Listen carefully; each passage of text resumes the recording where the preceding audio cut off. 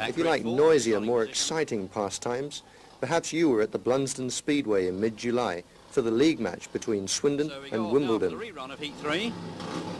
Norman Hunter nearest the camera in red. Ed Stangeland next to him with the white helmet, and it'll be between these two. And indeed it is, as Stangeland goes off hard, in fact with his own teammate, Luckhurst. So it's Stangeland just in front of Luckhurst with Norman Hunter fighting hard to squeeze between the two as they come round the pit bend towards the completion of lap 1. And they're pretty close, and Norman Hunter's pulled up into second place there. Stangeland first into the bend.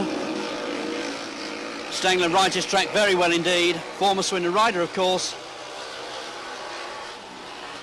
Still out in front, just a nose in front now of Norman Hunter. But Luckhurst is making Norman Hunter fight all the way. And there, Hunter nearly made it, but Stangeland pulled away on the outside. Stangeland taking it wide, and Hunter coming in inside, forcing Stangeland to go out.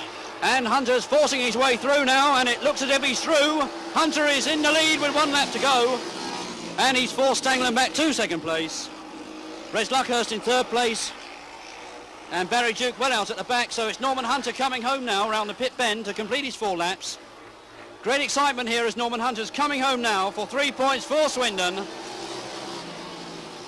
followed by Ed Stangeland in second place and Luckhurst in third place.